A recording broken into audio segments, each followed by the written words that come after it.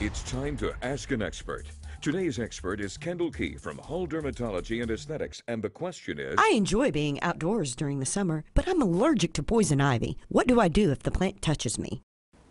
Technically, it's not poisonous, but many people are allergic to the urushiol oil in poison ivy, poison oak, and poison sumac. Try to follow the old adage, leaves of three, let it be. Brushing up against one of these plants can result in tiny, fluid-filled blisters in a linear or crisscross pattern. This is often accompanied by swelling, warmth, and of course, itching. The reaction usually appears 12 to 72 hours after exposure. If you suspect you've been exposed, wash the area with soap and water within 15 minutes of contact. You may be able to avoid catching the rash. Be sure to wash clothing, garden tools, or even pets that have been exposed to avoid spreading the toxin.